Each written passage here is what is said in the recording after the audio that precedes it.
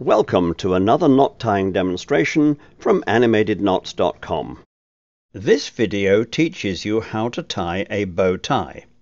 Cross the long end over the short one and tuck it up under the short end against the neck and pull it tight.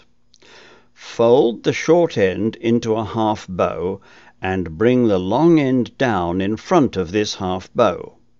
Then fold the long end into the second half bow and pass it into the loop behind the first one. Straighten the bow and pull it tight.